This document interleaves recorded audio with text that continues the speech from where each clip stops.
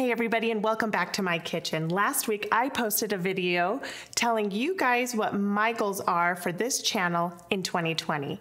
And in that video, I also had you answer 3 different questions, which would allow you to be entered into my first giveaway of 2020, which is a $100 Amazon gift card. So if you answered those questions, your name is on this piece of paper, and I'm going to cut them up and put them into my bowl, and then we will draw a name and see who is our lucky winner. Oh, also, I almost forgot.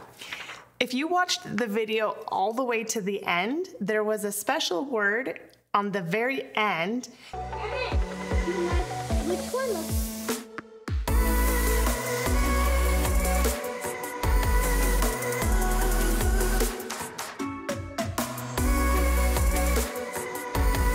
That if you typed that up in the comments, your name gets entered in for an extra entry. So these are those names. So they're already on here and they're getting an extra entry for the giveaway.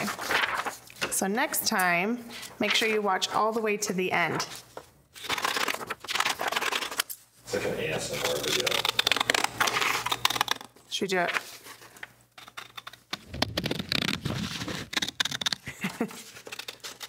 I would like to do an ASMR cooking video.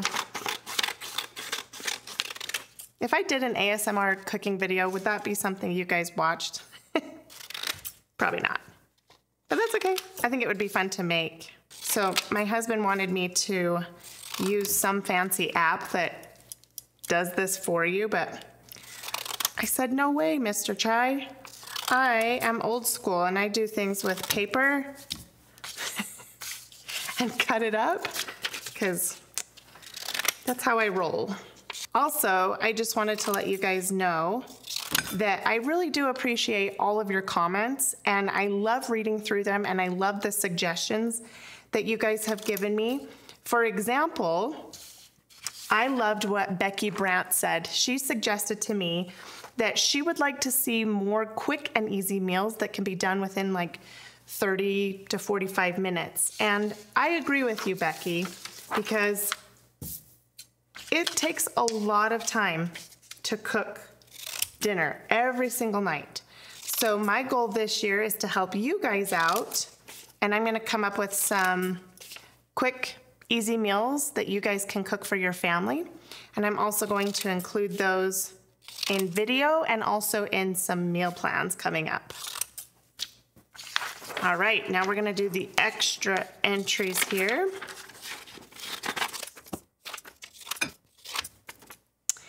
And another comment that one of you guys left was from Sandra Bullock. And she said, do you ever do anything with a whole menu? Like for a week or 2 or even a month? Something like meal cycling or putting weeks worth of meals together and your process for making the grocery list. Well, Sandra, I am actually in the process right now of creating a meal plan that's going to have videos, tips, techniques, the way I do things, things I learned in culinary school that will help you be more efficient in the kitchen, and also going back to what Becky suggested, some quick, easy meals. So I'm hoping to come out with a couple different meal plans that you guys can have access to in the next couple of months. So if there's something, something you're really looking forward to on a meal plan, leave that in the comments below and I'll make sure I squeeze that into my meal plan. So now I have to fold these up so you guys don't think I'm cheating when I look at the names, because I don't like cheaters. It's not fair. I think this was supposed to be 2 names. I didn't space it out. Good thing I caught that, or 2 people would have won. Whew. Now you know why I do it digital. My husband just said, now you know why I do it digital. Well, he's probably got a point there, but really, this is the real reason, because I want to leave you all hanging in suspense. Who's gonna win? No, I'm just kidding. I actually don't know how to use a lot of things that involve technology. If I didn't have my husband, I probably wouldn't even have this YouTube channel unless you could film it just from an iPhone, which is possible. I'm actually thinking of filming a whole episode with just using my iPhone and see how that goes. But we will see. All right. Another suggestion came from Benjamin Salstrom. He said he would like to see some unique recipes that are new to most people. Ethnic foods, maybe? It's always more fun to learn how to make something out of the ordinary than something we normally make. It makes it more intriguing to watch when we are learning along with you. And I 100% agree with you, Benjamin. Sometimes I will get on YouTube and start watching videos of people cooking from all around the world. And before you know it, 20 minutes have gone by and you're like, well, now I know how to deep fry beetles.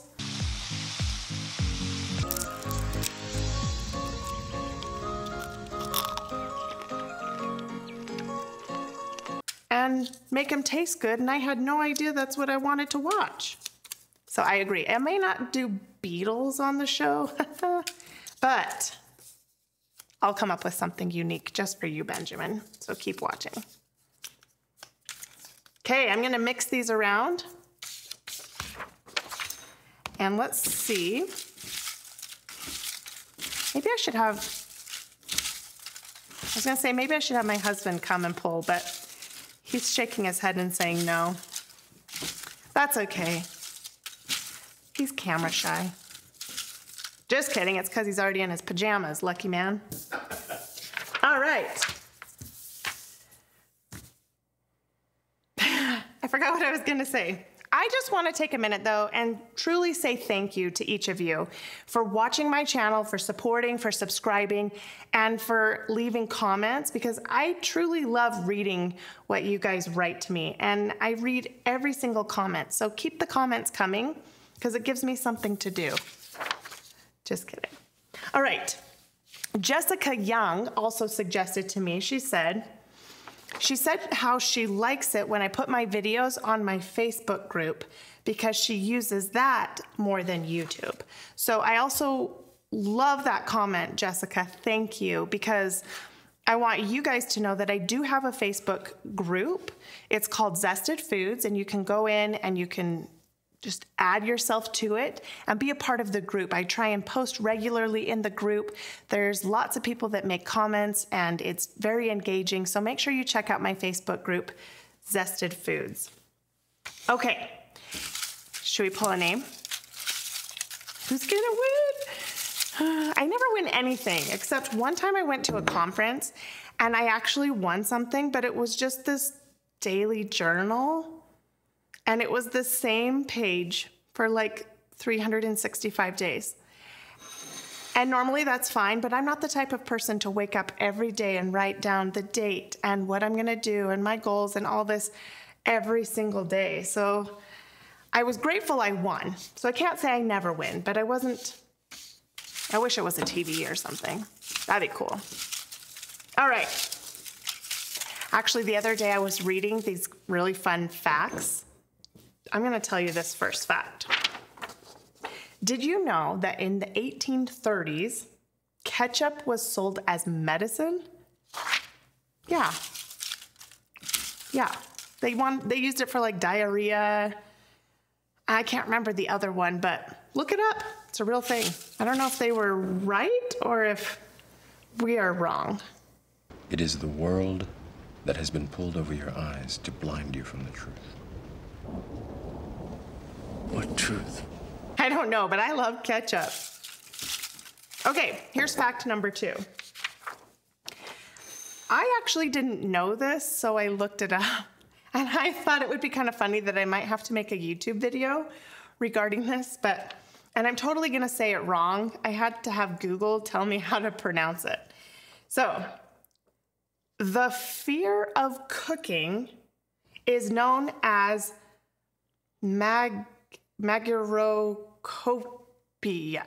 phobia. You have to look it up and have Google tell you how to say it because it's really funny. Magirocophobia. I know how to say phobia, but when you read it, it looks funny. Magirocophobia. It's recognized as a true phobia. So if you have magirocophobia, let me know in the comments below and I'll see if I can help you out there. All right. Okay. So I never really ate Spam growing up. It just wasn't really a thing in my household. But I met my husband who has Hawaiian roots. And as you know, Hawaiians love Spam. It's very popular there and it's very good actually. So we have started eating it in our family and our kids, I kid you not, when I fry up a can of Spam, there are tears on who gets the last piece of Spam. Yeah, never would I ever have thought that would be the issue in my house is who's getting the last piece, even down to my 2-year-old. I'm laughing because I'm just thinking about it and it's so funny. Okay, even though Spam is a popular Hawaiian treat, the home of Spam is actually in Minnesota. There is even a Spam museum.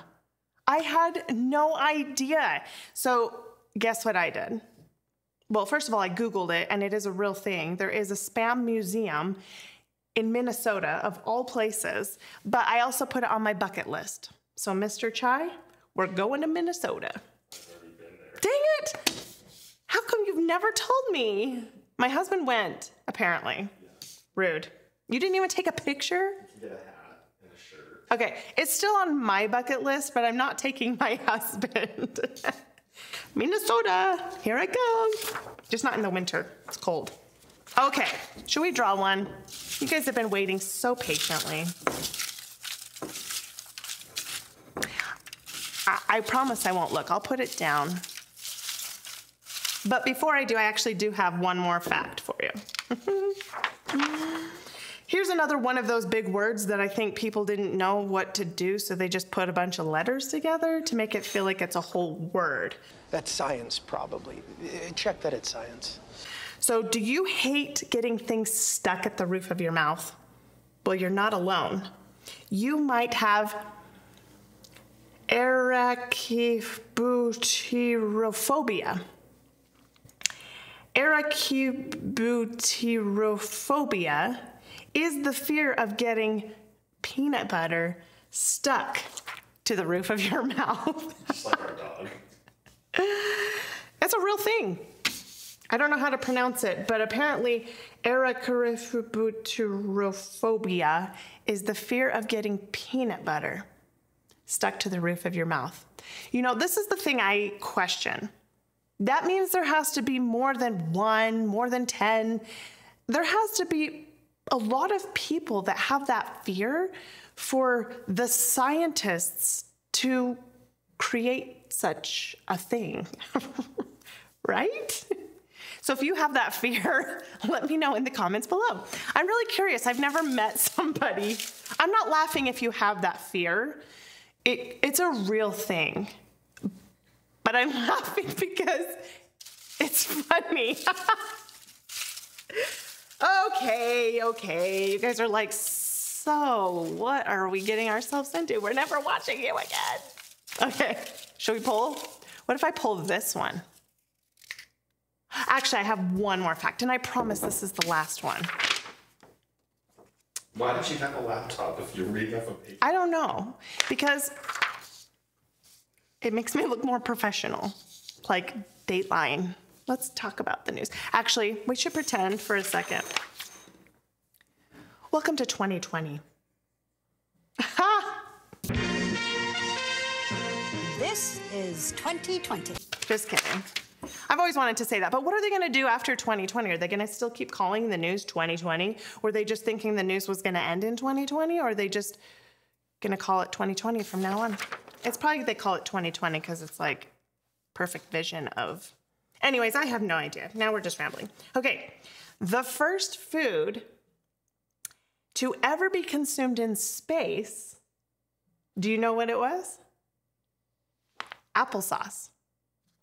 They were curious to know if you could swallow, digest food while being weightless. So the first food consumed was applesauce in a tube. Go applesauce. I could take my kids to space and they would have at least something they would like to eat that's not mushed up and funky and tube fed. They like applesauce. Actually, we feed tube, yeah. We still eat applesauce in a tube today. My husband made fun of me. Like I said, I'm old school. Okay, here's the thing. Here's what you've all been here patiently waiting. Please tell me you didn't skip through this whole video and just go double tap, double tap, double tap, just to get to the end. If you do, I know who you are. Just kidding, I don't. Here we go. Who's gonna be the winner of our $100 Amazon gift card? Okay, I have one in my hand. If I pronounce your name wrong, I apologize in advance. I didn't look. If your name is Some Salty, you have just won yourselves a $100 Amazon gift card. Please make sure that you email me at zestedfoods@gmail.com and we will make sure that we send that gift card right to your inbox.